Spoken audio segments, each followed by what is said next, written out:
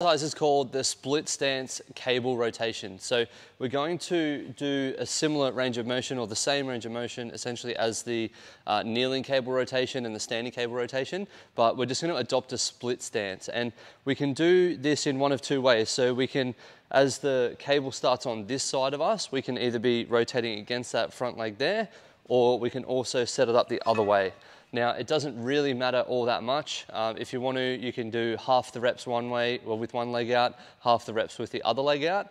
But essentially, we're just trying to change the balance and stability aspect to this exercise by doing a split stance and then going through that range of motion of rotation. So again, starting with the weight stack off the weights off the stack on the cable machine, and from this position, going through that same range of motion as I did before.